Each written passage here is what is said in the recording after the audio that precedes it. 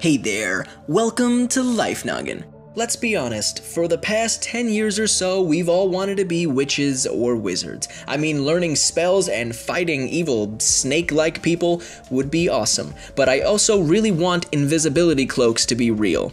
I don't need one though, since my animator can make me invisible whenever he wants. That's a scary thought, actually. But it would be a cool thing for humans to have, and believe it or not, scientists are getting kinda close to making these dreams come true. And you don't even have to live in a major copyrighted movie franchise to experience it. The key is distorting the way light bounces off an object. We're able to see things when light reaches our eyes. That light can be emitted from an object, like the sun, or it can enter your eye by bouncing off an object, like this ridiculously large apple. If we want to hide this apple, we just have to change the way that the light gets scattered off its surface. But that's much easier said than done. See, to do this, we need to use something called a metamaterial, which is a material whose structure makes it exhibit properties that don't occur naturally, like invisibility, for example. A team of researchers created a metamaterial to do this, which wraps around a three-dimensional object, just like a cloak would. But don't expect this metamaterial to keep you very warm, because it is only 80 nanometers thick. To put that into perspective, there are 1 million nanometers in a single millimeter. So this material is incredibly thin. To actually make it work, it's covered in tiny brick-shaped gold antennas of different sizes to control how the reflected light gets scattered. And when the researchers used light with a wavelength of 730 nanometers, the light reflected off the cloaked object as if it were a flat mirror instead. Theoretically, you can tune the cloak so it shows the object's background, or even something else completely. Like this giant apple could now be a giant Brussels sprout.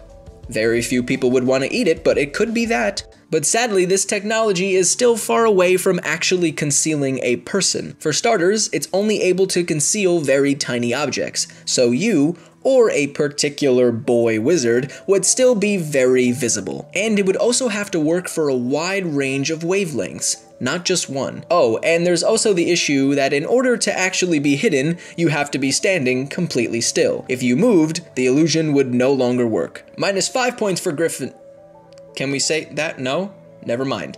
So are there any other ways to become invisible? Well, if you want to be hidden from visible light, you could also hide yourself using standard lenses. But it would only work for a few viewing angles, and it's pretty bulky, so no cloak, unfortunately. But what if you wanted to be hidden from something else instead? Like radar, for example. Granted, you, or a military plane, would still be visible to anyone watching, but to a radar system, it's possible to go virtually unnoticed. Now, there are lots of ways to do this, but the one most similar to an invisibility cloak is a radar-absorbent material that coats the plane like iron ball paint. Basically, any incoming radar signals that reach the plane are dissipated away as heat, thanks to some complicated physics going on in the material. But sadly, you're a person, and not a plane, and radar isn't what you're trying to hide from. At least I think it's not. The research so far is promising, but it's probably going to be a very long time until we actually have a true invisibility cloak. But baby steps, am I right? What sci-fi or fantasy technology do you want to be real? Let me know in the comment section below. This video, as most of our videos are, was written by the wonderful and talented head writer of Life Noggin, Kaylee Uhas. She made a Harry Potter themed video talking about some of the weird creatures in the world, and you have to check it out. But sadly for Harry Potter fans like myself, in the real world, Fluffy would probably only have 2 heads and not 3. Still intimidating, just a little bit less. But then there's also the fact that Fluffy and a bunch of other creatures like Aragog the Acromantula are giant. Go show her some love. Tell her Blocko sent you. There's a link in the description if you're on mobile. As always, I'm Blocko. This has been Life Noggin.